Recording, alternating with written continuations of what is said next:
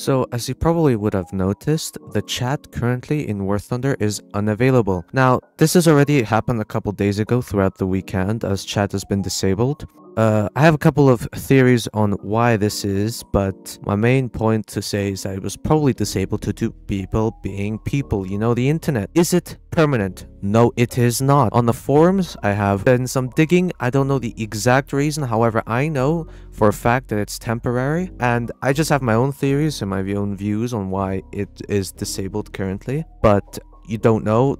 So far, I have not found any communications towards it, at least as of recording this video. And I've seen people post, oh, I've been banned, or what happened? Nobody has been banned unless it explicitly tells you on the screens. But yeah, chat has just been disabled for now. I mean, I don't know. To me, it really isn't really much different. I guess it's less interesting in matches seeing, people being, not necessarily always, saying certain things in the chat.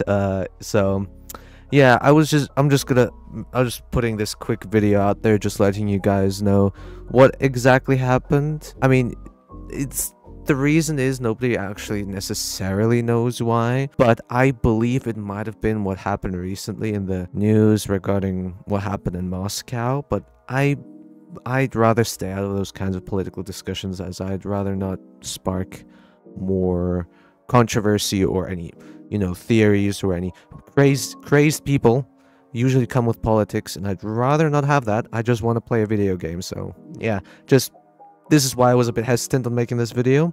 So yeah, I just want to try and keep it short just to inform you guys about this. And yeah, have a nice day, and hopefully the chat will be back soon, and hopefully we'll get a statement from Gaijin in the devlogs.